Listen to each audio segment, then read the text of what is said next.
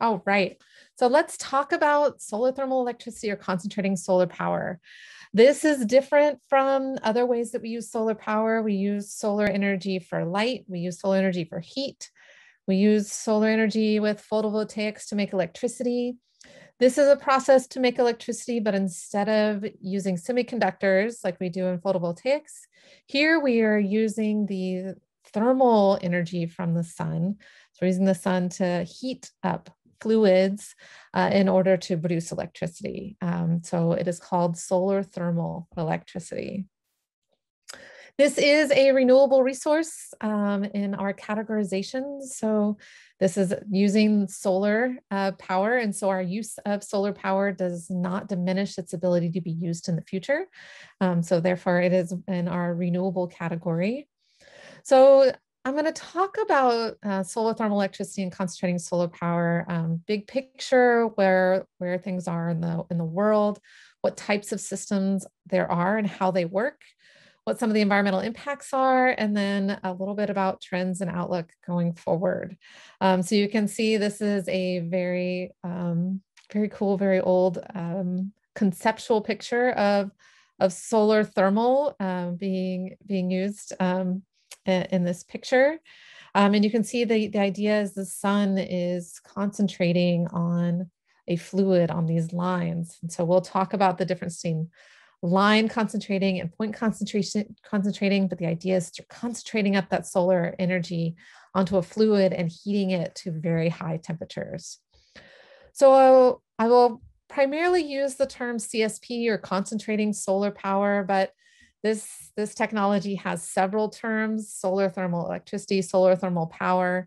CSP can sometimes be confusing because sometimes concentrating photovoltaics use the term CSP, but most of the time people are going to, when they're talking about CSP, they're talking about this solar thermal power or solar thermal electricity production. So what does this look like on a big picture global scale? Solar thermal power is a very, very, very small portion of the amount of power we're getting from solar energy today. And it's not growing very much either. So if we were thinking conceptually about the significance of CSP and we wanted to put it in terms of fruit, photovoltaics are your watermelon and CSP is a pea.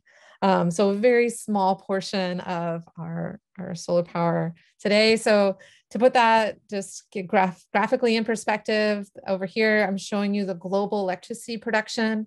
Renewable energy share is in this corner, and CSP is kind of lumped together with geothermal and ocean power because it is not a very big portion of renewable electricity compared to things like solar power, solar PV. And just another version of showing you that solar thermal power is very small. Here it's showing global capacity that's in operation, both the capacity and the energy supplied by different resources. And so you can see here's solar thermal heat, where heat is being used directly. Here's photovoltaic, so solar producing electricity through photovoltaics. And here is solar thermal power. So very, very small and very slow growth. And we'll talk about why. So where is that capacity globally? Most of the CSP capacity is in the US and Spain. Those are the two main markets. But what you might notice from this graph showing the capacity globally is that those markets have stagnated. Both the US and Spain haven't really added any CSP power plants since about 2015. And so although that's where most of the capacity is definitely not where the growth is taking place. The growth is taking place in other countries around the world. In 2019, those countries included Israel, China, South Africa, and Kuwait. And France also added some new capacity in 2019. So that's the growth is taking place in other parts of the world. To put this growth in perspective and this capacity in perspective, I'm just showing you again, here is our capacity in gigawatts of CSP compared to our photovoltaic gigawatts. So again, very small capacity worldwide. Most of that capacity that is growing includes what's called thermal energy storage.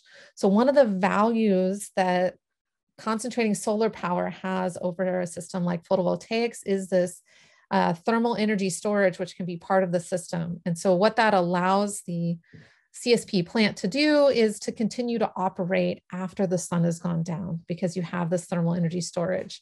And how long it operates after the sun goes down depends on how much thermal energy storage is added, and a little bit about how you're running your plant, whether you're focusing on storing the energy or producing the power right then. So that is an advantage. And so pretty much all of the new capacity is adding solar thermal energy storage to extend the plant's operations into the evenings. And so this is just showing you the CSP thermal energy storage. Global capacity is in the yellow, and then the additions for that year are in the orange. And so you can see we're around 21 gigawatt hours of solar thermal energy storage at our CSP plants. Bringing it to US, which is one of the two biggest markets or places that have capacity of CSP, showing you that for a while, CSP was the only way we were producing electricity, and it was certainly larger than photovoltaics until about 2010, when photovoltaics just started to take off because they became more cost competitive than the concentrating solar power. And so you can see PVs have just taken off, and CSP has grown very slowly and remains a very small portion of the electricity generation in the US. So how does concentrating solar power work? It's very similar to our fossil fuel power plants or other thermal power plants.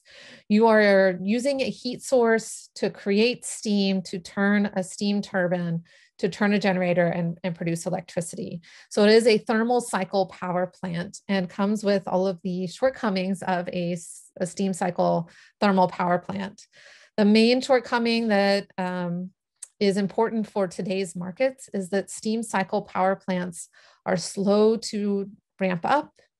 And so it's slow to turn on and can't load follow. So with a thermal power plant, you really want to get it up to full capacity and keep it running steadily. It doesn't go, the output does not vary very easily because you have this thermal load and you have to slowly warm up your metal pieces and your equipment in order to not damage them. So that is a disadvantage for CSP that our other thermal power plants are also seeing, is this inability to load follow. But it works much in the same way as our other thermal power plants. Just instead of using coal or natural gas to create steam, here you're concentrating up solar energy to create the steam. An additional challenge that CSP power plants see that's a little different than our other thermal power plants is that our best solar resources tend to be in the desert, especially when you're talking about solar thermal and you're talking about heat. And so having cooling water in the desert, water is often scarce. So cooling water is a challenge in the desert, which leads several of our CSP power plants to be air cooled rather than water cooled. And so that's possible. You can do that, but it reduces the efficiency of your power plant. Your thermal power plant is going to have the most efficiency when you have a big difference between your hot temperature and your cooling tower, your cold temperature. So that's what drives your heat engine. And the closer in temperature those are to each other, the less efficient your plant is going to operate. And dry cooling is not very effective way of cooling, especially in a hot desert. So you see a drop in efficiency when you're using dry cooling for our concentrating solar power plants. There are four main types of concentrating solar power. And so here are the four types. The market is dominated by two of them. So let's talk about how I've kind of divided up these four types. So two of them use what I would call a point focus, which means that they're concentrating the solar energy on a single point. So you're using a dish shape to concentrate any solar energy with mirrors onto a single point. The other way you can concentrate your solar power is on a line focus. So in that case, you're using a parabolic shape. So a curved shape those mirrors and the sun reflecting off of it is going into a line focus. and focusing the solar energy on a single line in the middle of that, in that parabola. So that's two different ways to divide these up. The other way to think about it is continuous versus segmented. So continuous just means that these are curved mirrors. And you can see it very clearly in the trough system. They're actually curved mirrors, where segmented mirrors are flat mirrors, and you just have a bunch of them to mimic a curved surface. The advantage of these flat surfaces is usually easier to make mirrors that are flat versus curved. But it's not such a disadvantage that the trough system isn't dominating the capacity. So troughs are actually the most capacity. They are one of the areas that there's the most growth in concentrating solar power. The power towers, the single point focus with the mirrors around it, the flat mirrors that mimic kind of the dish shape. This is the second largest capacity, but you can see it very much is a long second from trough systems. Only almost 20% of world capacity is these power towers. Even though you do get to have the flat mirrors, the trough system still dominates in terms of efficiency and installation. The efficiency of these systems, you're converting 10 to 30% of the sunlight into electricity. This compares to solar PV, which is around 20% efficient. So kind of a similar efficiency as you see with your PV systems. So let's dive into the technology of these different systems a little bit more. So first, on the solar parabolic trough system, you have your curved trough of mirrors. The sun is going to bounce off of this and heat up a fluid that is in a tube that is on that centered in that parabola. You set these parabolas up on a north-south axis, and they are single axis, which means that they are going to follow the sun from sunrise to sunset, but only move on that single axis. So that concentrates up this fluid. Sometimes it's oil, sometimes it's other fluids in here, something that's going to get really hot with the sun shining on it. Hot enough where you can put it through a system that will create steam when it's cross-exchanged with water. That steam will then drive your turbine and produce your electricity.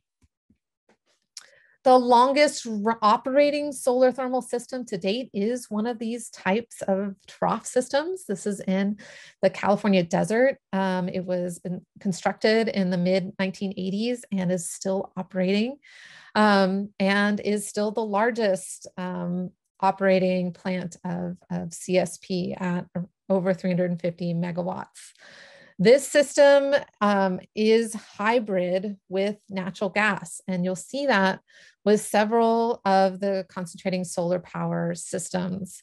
If you think about it, if you've spent the money and installed a steam cycle power plant, you want to utilize that capacity, that capital, more than just when the sun is shining, or even more than just when the sun is shining plus your thermal energy storage. And so a lot of times you will see that these CSP power plants also can operate on natural gas, and that will keep that plant operating even after the sun has gone down. So that obviously has impacts on the greenhouse gas emissions from these power plants, but you'll see that often done to help with costs and economics of these power plants. The other thing I just wanted to point out while we're here is how big these parabolic systems are. So here's a person standing there, and you can see how big these parabolic mirrors are for these thermal systems. So the second most popular type of CSP is the solar thermal power towers. So this is like a central receiver. And so you have your power tower in the middle, and then you have the mirrors, which are called heliostats, all around it, like I said, mimicking that dish shape. And these heliostats can operate on a 2-axis system, which means they not only can follow the sun as it goes and sunrise and sunsets, but they can follow the sun when it changes altitude in the sky from winter to summer, seasonally. And so that allows them to capture more of the sun's energy in all of the seasons, summer and winter, because it has that two-axis operation.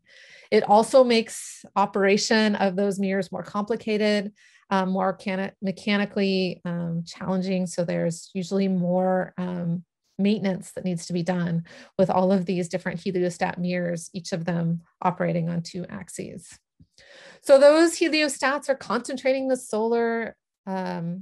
sunlight up into our power tower, into the receiver, and heating up usually salt. So in these systems, molten salt is usually the fluid that is chosen to heat up from the sun's energy. And you can see it gets very bright up there as it's heating up the salt and making it molten salt. That molten salt goes into your hot salt storage tank. So there's your thermal energy storage. You use that to create steam through a cross exchanger and run your turbine and produce your electricity. And then you also have this solar thermal storage where you can continue to operate your plant after the sun has gone down. What does it look like? Here's one picture of Crescent Dunes Tower in Nevada, which began its operations in 2016, had 10 hours of storage. So this is just a nighttime picture. You can see it's still operating after the sun has gone down. The Ivanpah one, which is the one that's behind me, I wanted to show you a little bit more about that because it is the largest power tower system currently operating is Ivanpah Solar Electric Generating System. And this is just a map of where it is. So here's the I-15 going from LA to Las Vegas. So Las Vegas is up here north of here. There are also several solar PV farms right near Ivanpah, which has these 3 power towers because it is in the desert. It has a very good solar resource in that area. So myself and Kirsten, we visited the Ivanpah solar generating system. So this is when we were coming up over the hill, and you can see the 3 power towers and their mirrors shining in the sunlight. Wanted to give you a sense of scale again and how big these mirrors are. So they were taller than we are, each of those mirrors. You can see that when we came by, it wasn't operating, and you can tell because the mirrors are not focusing the sunlight onto the power tower. This, like the system I was talking about earlier, is also co-fired with natural gas, which has brought it under the some criticism in terms of natural gas systems because of the greenhouse gas emissions associated with how much they use the natural gas system. So that is just one of those environmental impacts to balance with these CSP systems. So looking pictorially about that thermal storage, if you think about, here's the receiver collecting solar heat. So this is kind of like the sun coming up and the sun coming down. There is a delay before you have enough heat to actually start up the steam cycle power plant. So you have to heat up the salt enough that you can then get the steam power plant operating, but then you get it up and running and operated, and then you can keep operating it after the sun is going down. This one's only a little bit, but in some systems, 5-10 hours, you can continue operations depending on how much thermal storage you have. So because we have these different axes that are operating in terms of the mirrors between the towers and the troughs, you get a little bit of a different profile of electricity production seasonally and daily from these different types of systems. And that's because in that power tower, your heliostat has 2 axes. So it can really adjust for the change in elevation of the sun seasonally, whereas the troughs cannot. The troughs are just operating on a single axis and going from sunrise to sunset. And so you can see the power towers are going to give a more steady electricity output because the heliostats can adjust, whereas the trough systems are definitely going to see more production in the summer and less production in the winter. And you can see in the winter, you even get a dip in the middle of the day with the trough systems because of the angle of the sun as it's going through the sky.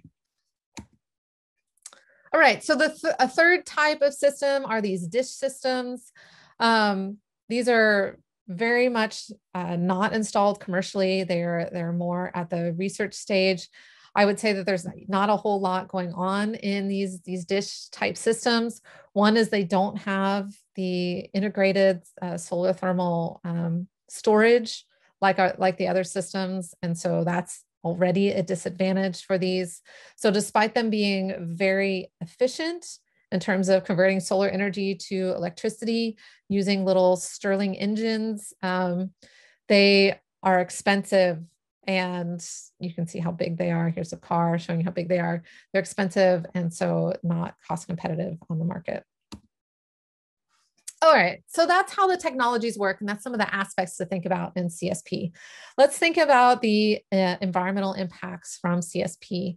First, good news is that there's no direct air emissions unless you're using natural gas to co-fire with. So that is a big advantage of CSP, but it's a similar advantage as other renewable resources, right? Wind, hydro, solar also all are low to no carbon dioxide emissions. Water can be a significant issue for these plants, not just for the cooling, but also when you're thinking about water in your steam cycle system. Now, you shouldn't lose much of that water in the steam system, so that shouldn't be a big consumption of water, but certainly cooling is a big deal. And so it's this trade-off between a lot of water losses and having cooling system with water versus dry cooling, which lowers your efficiency. Other environmental impacts from solar thermal electric include things like land use. I'm giving some numbers here in terms of 5 to 15 acres per megawatt. It depends a little bit on which type of system that you're using. This is not all that different from PV. So from a land use standpoint, you're getting similar-ish numbers per megawatt in terms of land use. Another challenge that we see for CSP systems is wildlife impacts. Ivanpah has had a really tough time with endangered desert tortoises that don't like to be relocated. And if that's their home, they're going to keep kind of trying to come in. So they've done a lot to try to figure out how to accommodate the tortoises that live in that area where Ivanpah is located. The other kind of more dramatic environmental impact is what are called streamers, which is light attracts bugs and bugs attract birds. And so birds that fly through that sunlight that's being concentrated onto the power tower and these single point systems actually catch on fire and die. And so you can see an estimated 6,000 birds a year being killed at Ivanpah. This is a picture of some of those birds that have basically burned up in that light. So it's a very hot, intensive light that's going to that power tower. And so it has those environmental impacts. The reason CSP is not a very big portion of our renewable energy today and is not expected to grow a lot is because it's not cost competitive. So this is showing the levelized cost of energy comparison for the US on an unsubsidized manner. And you can see solar thermal towers with storage just can't compete with other energy resources. So despite some of its advantages, having the solar thermal storage, low environmental impact, there are just other options that make more sense and that are more economic and that win out on the market. So in conclusion, just to give you a summary of concentrating solar power and what I hope you take away from this video. It's a very small portion of electricity production. It's a P. Slow growth because it's just not cost competitive. The two countries with the most capacity are Spain and the US, but that's not where growth is taking place. The two main types are troughs and towers, very much dominated by the trough systems. This 2019 was the first time that they had equal growth and both trough and towers, but towers is a much smaller portion of the overall capacity. Thermal storage is usually what people talk about as being an advantage for CSP, but it still struggles to compete on the market. And the overall environmental impacts are fairly low, but we've talked about some of the concerns of co-firing it with natural gas. You get greenhouse gas emissions, the land use, and the wildlife impacts, like with desert tortoises and birds. So that's it for concentrating solar power. And hopefully you got a lot out of this video. Thanks for your attention.